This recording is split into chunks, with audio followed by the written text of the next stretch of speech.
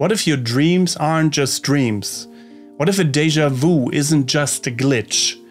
And what if you have already traveled the multiverse without even realizing it?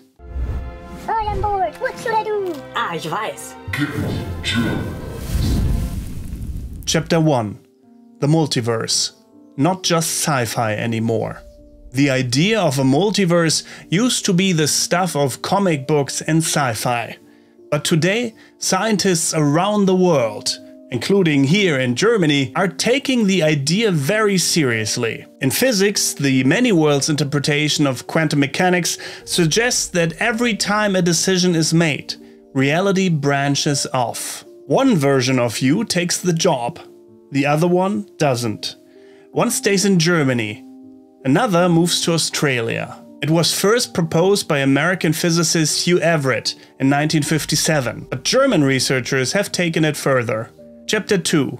The German Connection. Science meets speculation.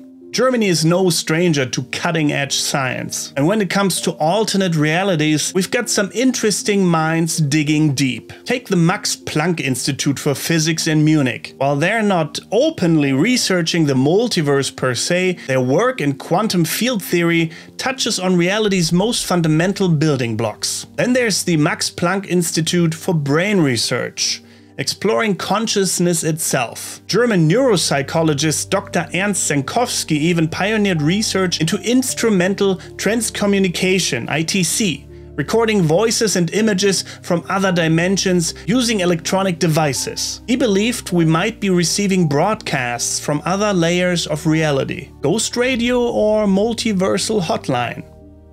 Chapter 3. Dreams, astral projection and other realities. Let's get weird for a second. Have you ever had a dream so real it felt more like a memory? Have you ever woken up convinced that something changed? Many esoteric traditions, including some rooted in old German mysticism, believe dreams are gateways to other dimensions. In fact, modern-day practitioners of astral projection claim they consciously travel to parallel versions of Earth, what some call the etheric multiverse. And here's the kicker. Many of them report seeing the same places, the same rules, and even the same entities. And no, these are not all stoned teenagers. We're talking doctors, engineers, even former skeptics. Chapter 4. The Mandela Effect. Collective glitches? Ever remember something a certain way, only to find out the world insists you're wrong? Like the Berenstain versus Berenstein Bears, for example. Or was the Berlin Wall yellow for a while? This phenomenon is known as the Mandela Effect. Some theorists, including a few German psychologists, have explored it as evidence of parallel timelines, subtly merging. If the multiverse is real, maybe our consciousness is drifting between versions of reality, and we only notice when the seams start to show. Chapter 5. Synchronicity. Signs from the multiverse? You ever see 1111 again and again? Meet someone who just dreamt what you were about to say? Carl Jung, who was Swiss but heavily influenced by German esotericism, called this synchronicity. To Jung, these weren't coincidences. They were meaningful, like the multiverse responding to your inner state. What if synchronicity is your higher self in another reality nudging you through the veil? Chapter 6.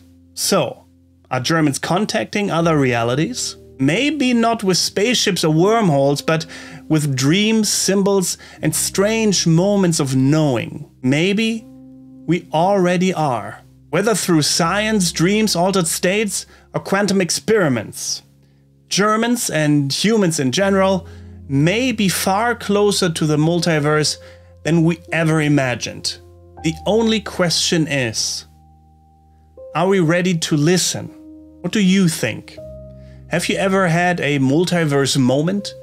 A dream that felt like it bled in from another you?